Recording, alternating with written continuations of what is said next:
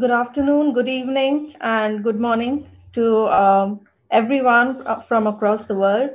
Welcome to the session on Diet for the Mind with Mr. A. S. Sreedharan. So, a little about this session. So, what are the right ingredients and perfect recipe for a balanced, effective mind that delivers success that is enjoyable and inclusive? To know all of this, you have to be with us for the entire session. And let me introduce you to our speaker today. Mr. Sreedharan is a New Age philosopher and a self management expert. He has spent over 20 years in the study and research of ancient wisdom and its practical application in the modern world. His focus has been to help individuals to live life to their full potential, experiencing peace and prosperity. Sreedharan has conducted over 7,500 lectures, seminars, workshops, etc., in various parts of the world for a diverse audience. The topics for these lectures are either general subjects or is customized based on the audience. Sreedharan is the senior disciple of Swami Parthasarathy. He has completed the 3-year residential course at the Vedanta Academy, India, and has dedicated his life to help people improve their quality of living through Vedanta and the ancient wisdom. So I would now like to introduce Mr. S A Sreedharan. Over to you, sir.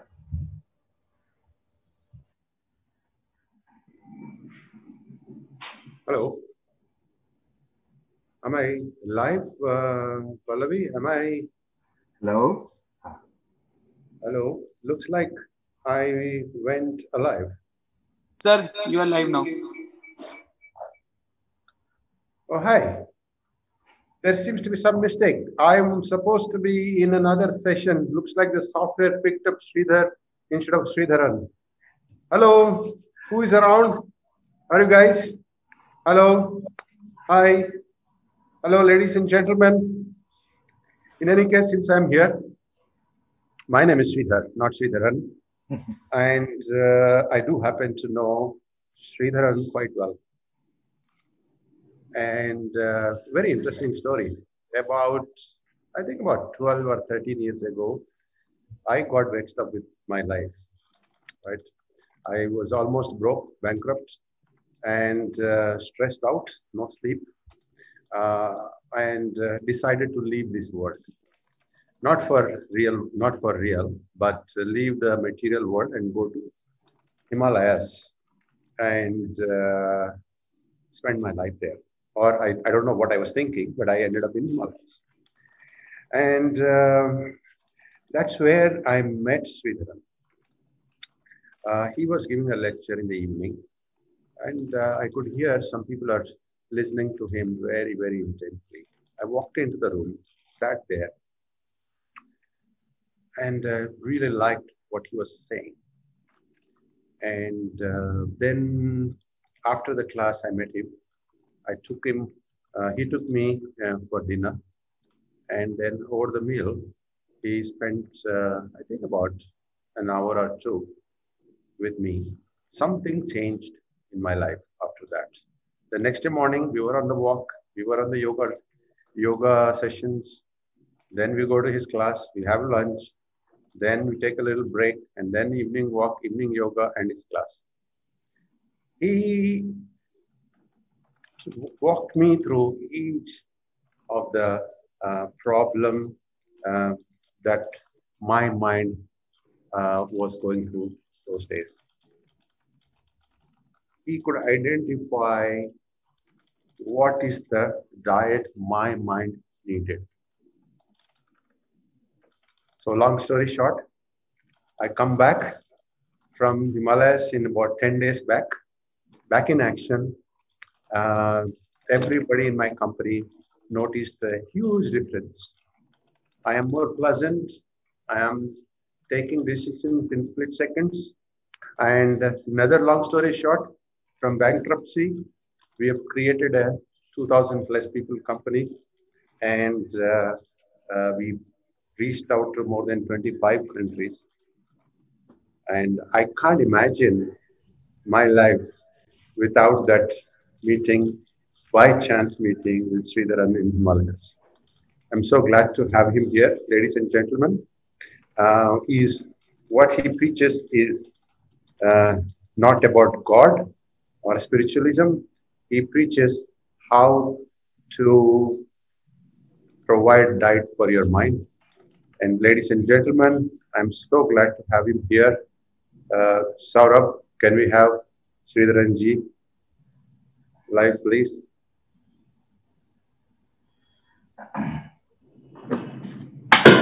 Yes, sir. Right.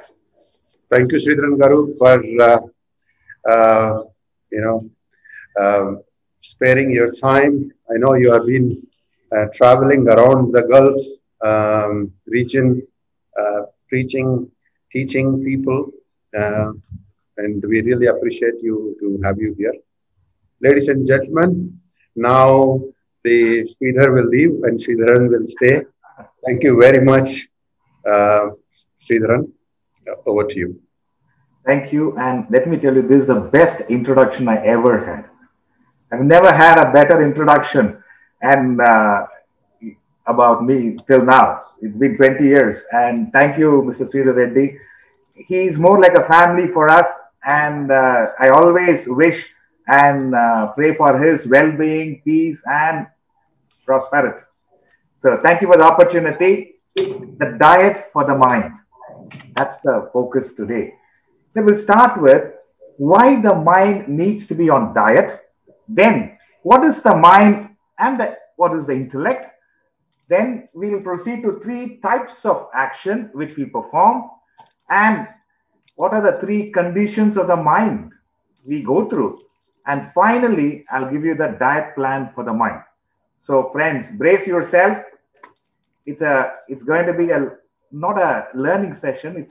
I wouldn't say learning curve. It's a creative curve for you. Creative curve. So why the mind needs to be on a diet?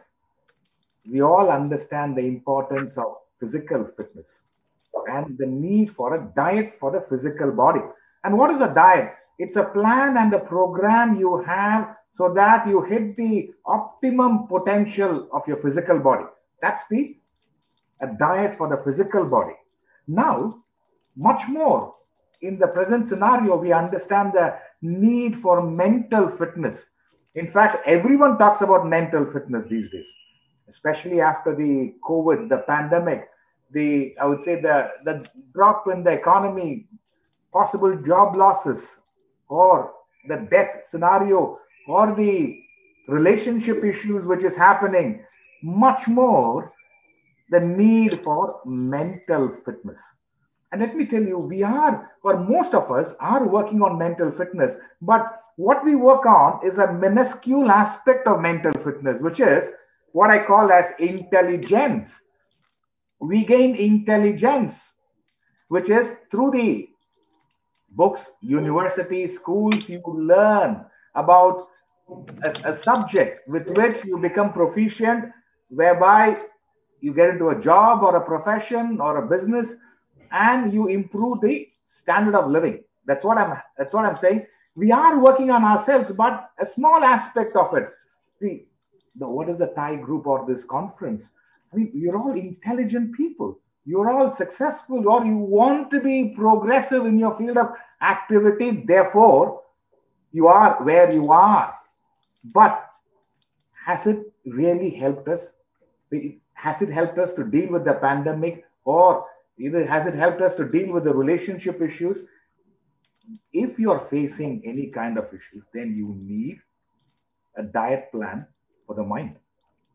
That's why, therefore, that's the important aspect here. So, what's happening? Intelligence is wonderful, friends, but along with intelligence, you're using the mind plus the intelligence.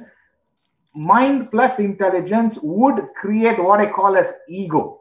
It's a small word, but it has a phenomenal impact in our life. Ego is defined as the need and necessity to prove yourself better than anyone else.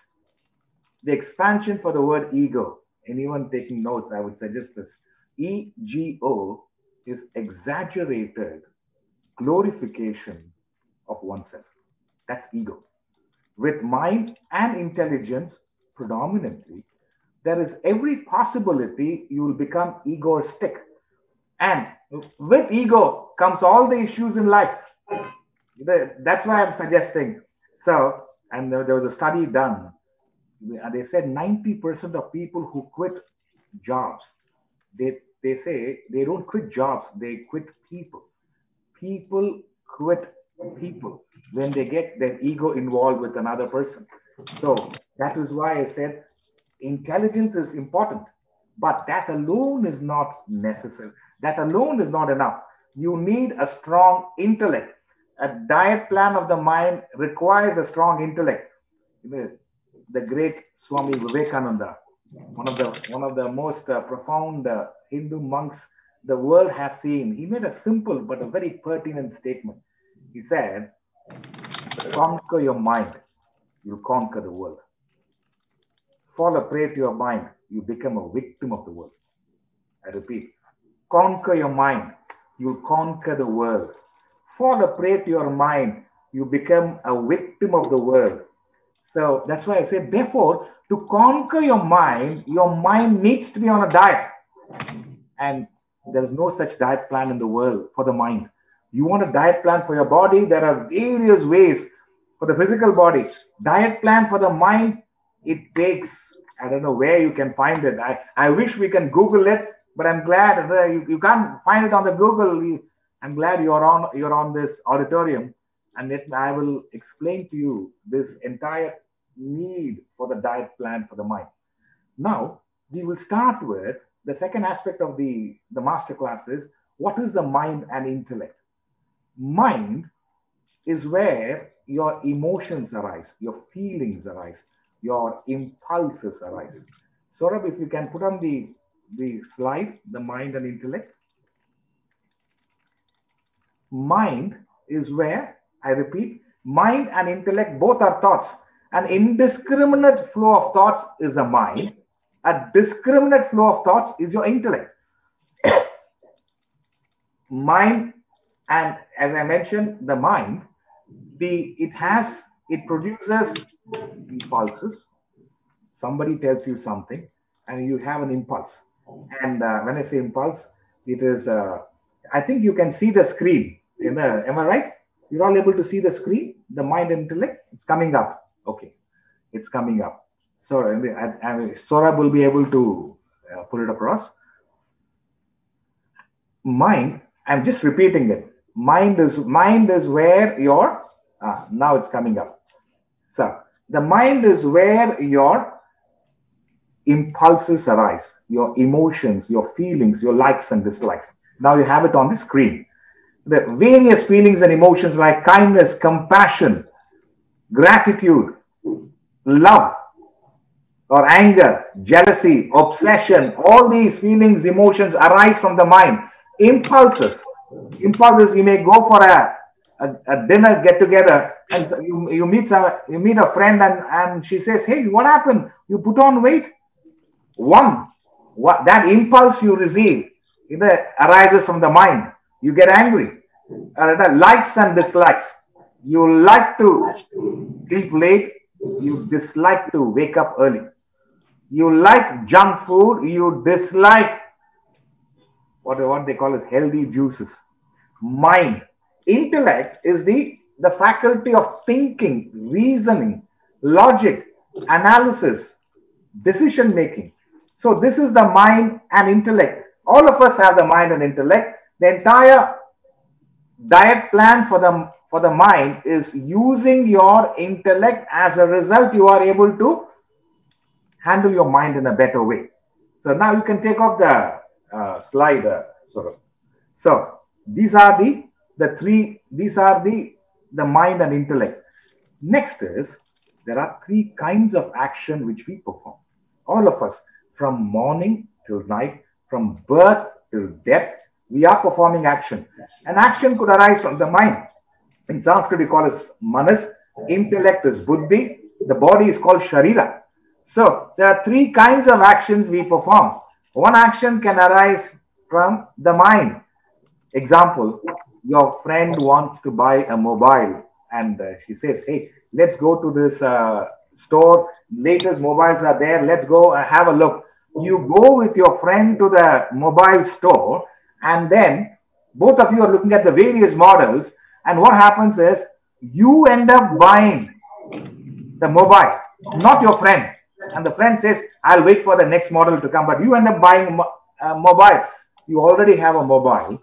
But I'm just giving an example. And you like to have the latest version of an Apple or Samsung. He says, even though the changes could be, or improvements could be minuscule, you will buy it. It could be an impulsive choice.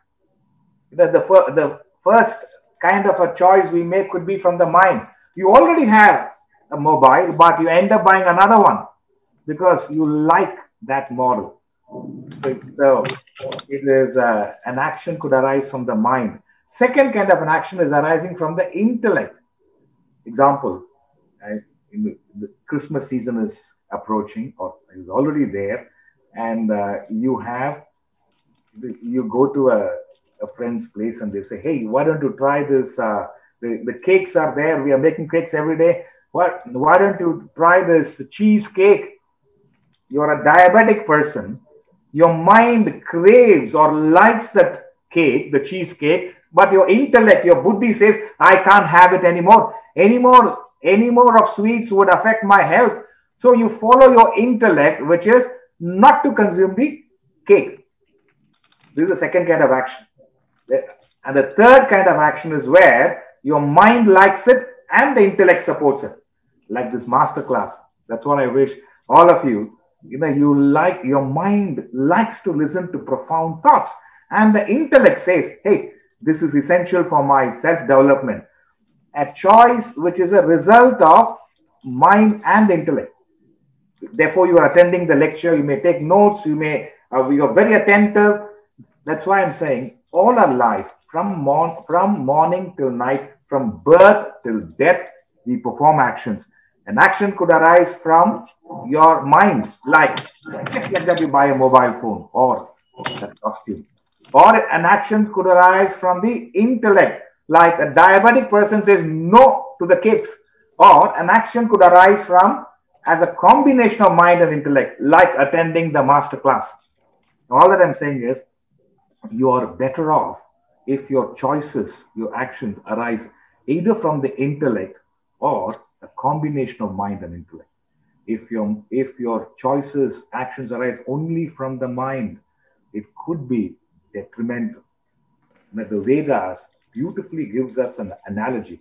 They say the mind is like a flow of water in a river, and the intellect is the banks supporting the river. I repeat, the mind is like a flow of water in a river, and the intellect is the banks supporting the river. And what the Veda says, if the banks of the river are strong, the water can be used on either sides. It is a blessing. It's benevolence. If the banks of the river are weak, what happens? The water overflows. It inundates the field. What was a blessing becomes a curse. Friends, that's what I want to tell you. When the mind is powerful and the intellect is weak, that's when you become a victim of any kind of an addiction or depression, any kind of an emotional inadequacies you go through. Is because your mind is way too strong and your intellect, your buddhi is not strong enough to control the mind, to supervise the mind. That's why we're going to show the next slide that the different, the quality of choices, the eccentric. See, you see in the graph, you see the 0 to 100. It is when you're, let's see, 0 to 100, if you see, OEF, it is insane. Entire thing is 100%. I mean, only the mind. And if the choices or the discrimination is 25% and the mind is 75%, you could be hysterical. You don't know how you function. 100% mind is insane. 75% mind is hysterical. 50% of your mind means you're eccentric. You can have terrible behaviors. And then 25% of your mind and 75% of your intellect, you could be emotional, and 100% of intellect, I would say a combination of mind and intellect, you are a sane person. This is Shakespeare puts across, all the world will stand up and say, here is a man. Just to be a human being, it takes a lot of effort, friends. We could be in that zone of 100% mind, which is the state of insanity. 75% is hysterical. 50% mind is eccentric. 25% itself is emotional. 100% where it's a combination of mind and intellect is where you are better off, or you are a sane person, meaning it could be pandemic, it could be fluctuations in economy. You still are able, you have the clarity with which you make the decisions, your choices. Now, you can take off the slide, sort of. So, that's why I'm saying this is how important your mind and intellect are. They say another analogy the scriptures give us. They say the mind is like a knife in a kitchen. It is if a person says if he has murdered two people and he says, why did you do it? In my place I have a dozen knives, I hardly use it. I tried it on this person, it was really smooth. You can't blame the knife, friends. You can't blame the knife. Similarly, you can't blame the mind. Mind is the most wonderful equipment, which is nothing but the nature's gift to us. Is how well you use the mind. And another I'm giving you various analogies so that you will understand in a better way. The mind is equated to a child, intellect to adult. What happens to your beautiful apartment if it's left to a 3-year-old child and you're on a holiday? When you come back, it's a mess. Similarly, your life must be handled by the intellect and the combination of mind and intellect rather than the mind alone. Rather than the mind alone. It's in the words of Vivekananda, conquer your mind, you'll conquer the world. Fall a prey to your mind, you become a victim of the world. That's right. So watch out, friends. Mind is beautiful. It's how well you use it. How well you use the mind that matters in our life. Now, the next aspect I'm going to share with you is the 3 conditions of the mind. Each one of us, we go through 3 conditions of the mind. Saurabh, you can share that slide, the 3 conditions of the mind. The first condition of the mind is what I call as a restless mind. You can see that, a restless mind. Imagine there is a cone. I place it on its tip. I'm placing the cone on its tip. It can never remain static. It will fall down. Similarly, friends, a person whose mind is very self-centered, the person who is selfish, self-centered, by design, they want the world to cater to them all the time. A selfish person needs the world to cater to them all the time.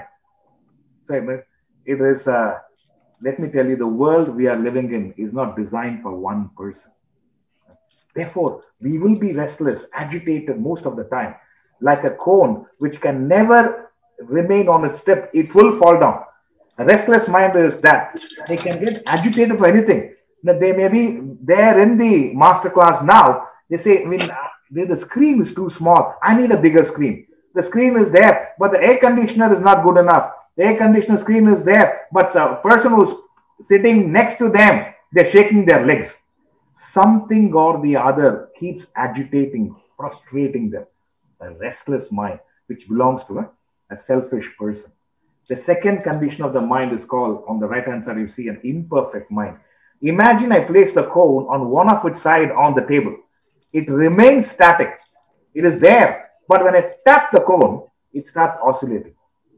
The oscillations continue for a while and then it comes to a standstill. Similarly, friends, an imperfect mind, many people fall under this category, an imperfect mind. And it belongs to an unselfish person. An unselfish person is one who can accommodate others' interest. But one negative incident, one experience which is not in their favor will alter their peace and tranquility, will alter. And depending on that incident, the agitations continue. It may continue for a few hours or it may continue for many years. One negative experience. Example, a lady decides she's invited for a charity dinner and she decides to donate 25,000 rupees for the charity. And she takes her husband along, and she's there well dressed and all ready for the charity dinner. There is some cultural program happening at that time. One of the organizers, a distant friend, comes and sees her and meets her, greets her, and then says, "Hey, what happened? You seem to have aged fast." Some comment, "Oh, you put on weight." And this lady gets so agitated. So she was prepared to give 25,000. And then one comment of the organizer, she gets upset and she tells her husband, "You don't need to give 25, just give 10,000, that's enough." And the husband is very, very happy. Let her meet a few more people, it will come down to 5,000. All that I'm saying is, imperfect mind. You're okay. You're generally peaceful. One incident is enough to alter your peace and tranquility. It can alter you. It can agitate you for 30 minutes, 3 hours, or 30 days, or 30 years. One negative experience.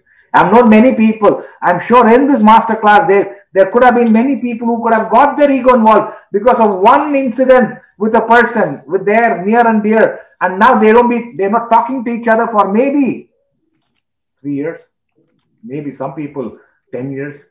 One negative experience, you get your ego involved, and it alters your peace and tranquility. Imperfect mind.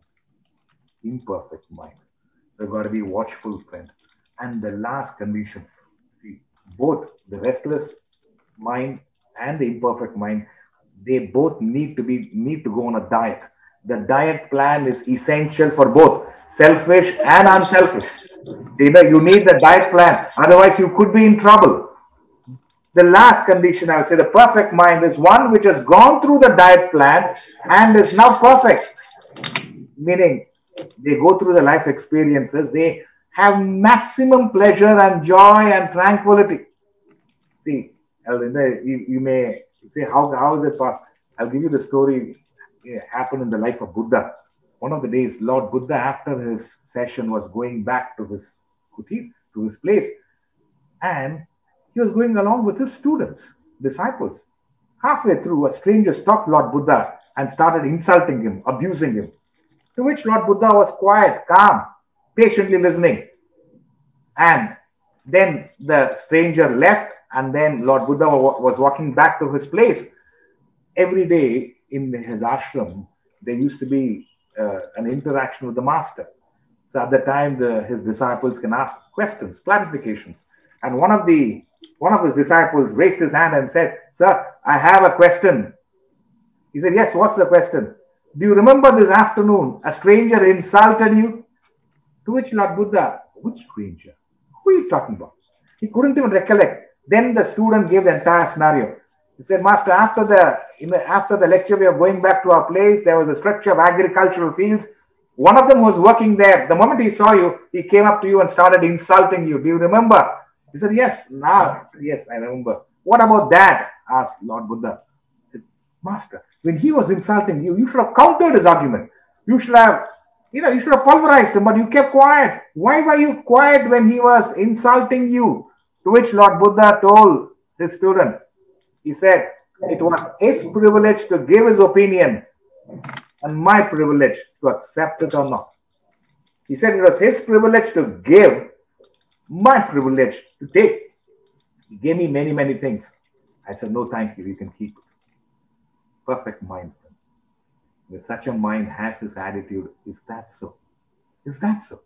If somebody praises you, within yourself, you're not telling outside, is that so? Somebody denounces you. When there is fulfillment within, contentment within, there will be a perfect mind. Is that so? You will continue with your life in a glorious way. That's why, the first two, the restless and an imperfect mind needs to go on a diet. A perfect mind is one which is experiencing this tranquility, self-sufficiency, because it had gone on a diet plan. I would like to share the words of John Milton. Saurabh, you can share that slide.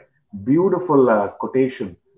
The mind in its own place can make a hell out of a heaven or a heaven out of a hell. It's all in the mind.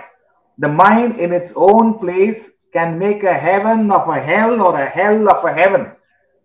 Therefore, friends, heaven or hell is not geographical locations, but a state of mind. If you make your thoughts and emotions pure, I'm telling you, it's a heaven on earth.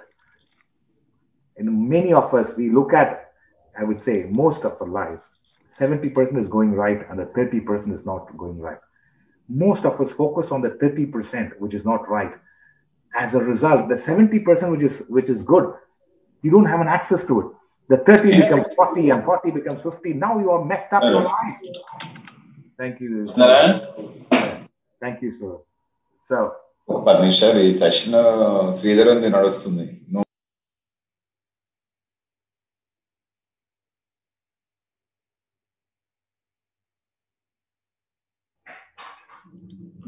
Mr. Sreedharan, you're on mute.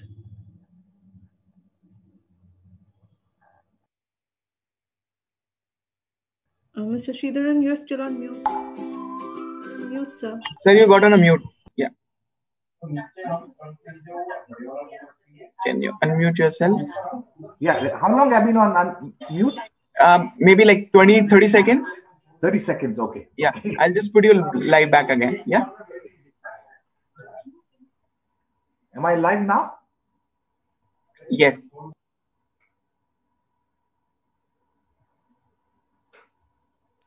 Yes, you are, sir.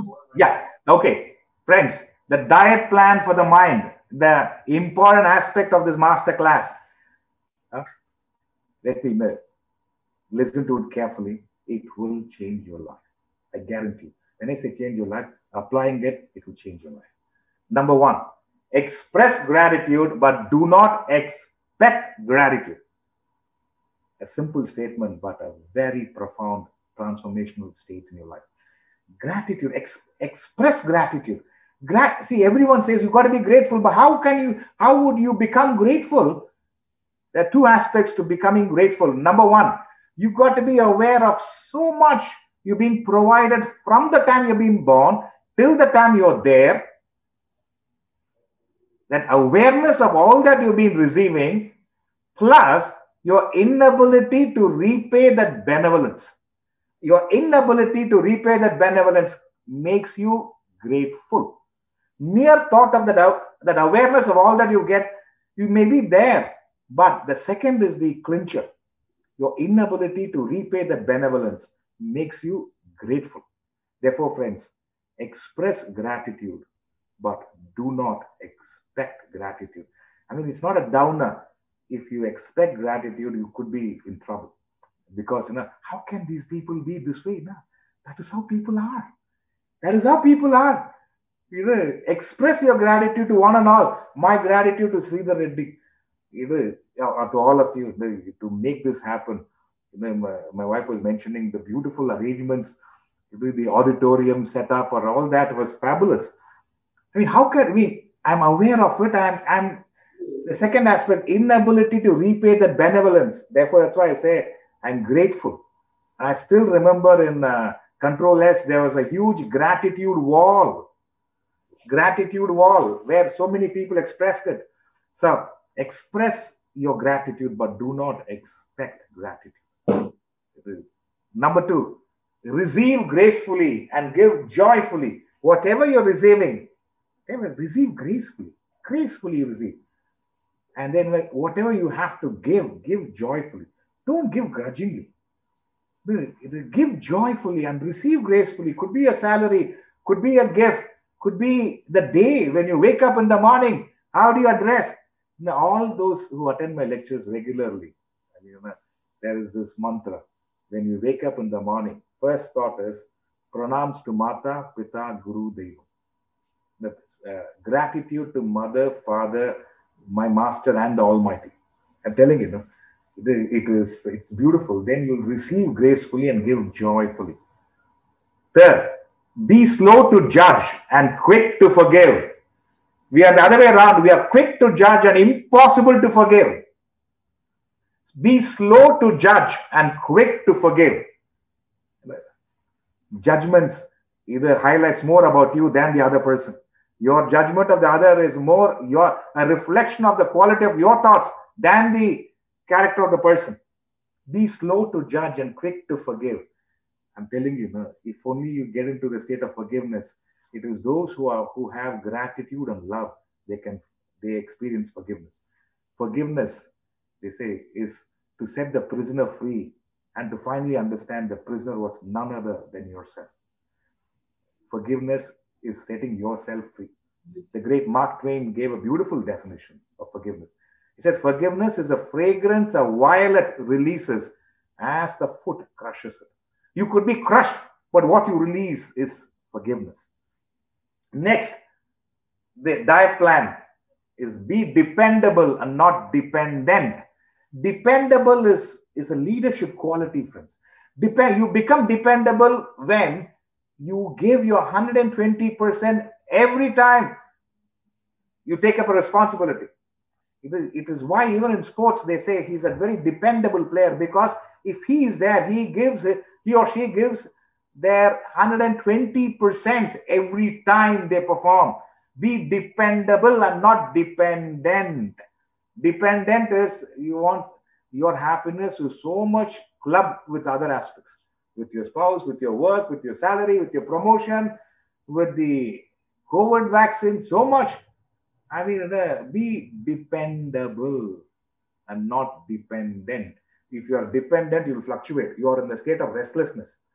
You've got to be cautious. Next, in the diet plan, what you expect from others, first you expect from yourself. If you want your colleagues to be productive, if you want your products to be of a certain caliber, if you want your team to perform in a certain way, first you expect, let that come from you. In the words of Gandhi, he said, be the change you wish to see in the world. You must be the change you wish to see in the world. What you expect from others, first expect from yourself.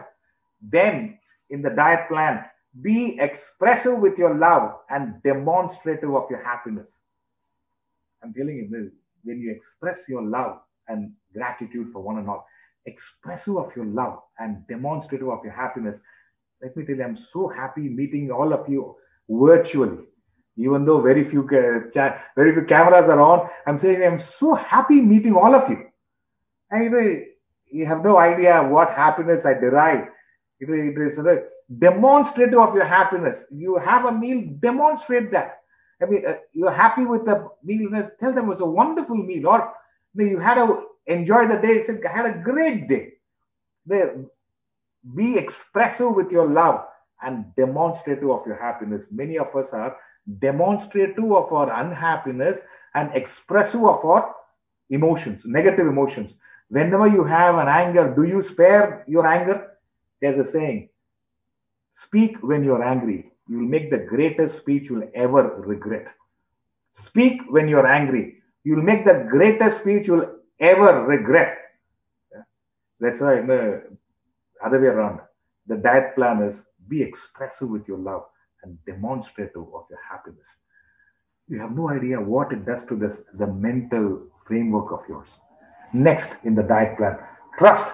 Even if your trust is broken, trust again. I am not suggesting trust the untrustworthy people here.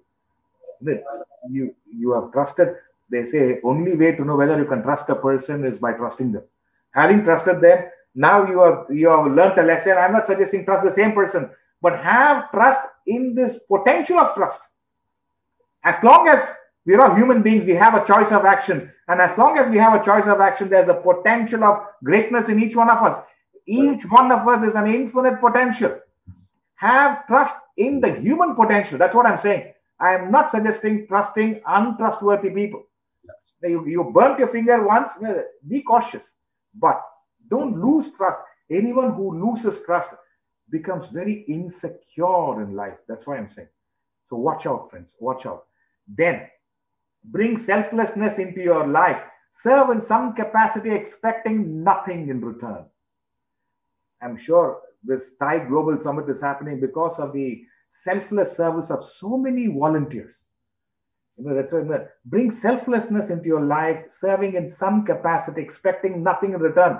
It fulfills your soul, friends. Next, in the diet plan, have faith in divinity. Have one connect which is beyond your judgment. It's a very important aspect of the diet plan. There must be at least one connect which is beyond our judgment. If everyone whom you interact comes under the purview of your judgment, it could be difficult. Have faith in divinity. Things are happening in the right way. You may not understand it now, but on a later stage in life, you'll understand that incident which happened was perfectly placed. Next, be a multi-role wonder. Bring balance into your life. Be a multi-role wonder by bringing balance into your life. World has seen enough one-role wonders, friends. With the right diet plan in life, you will be a multi-role wonder. You are a fabulous entrepreneur, a successful businessman. You are a loving spouse, an adorable parent, a responsible citizen, a wonderful friend. All that I'm saying is we can all be that way. So let's be a multi-role wonder. I would like to conclude the diet plan with the words of the Vedas. They say, the Vedas highlight, when I came into this world, as I cried, the world rejoiced. The Vedas highlight, when I came into this world, as I cried, the world rejoiced. It goes on to say, it says, when I leave this world, let the world cry while I rejoice.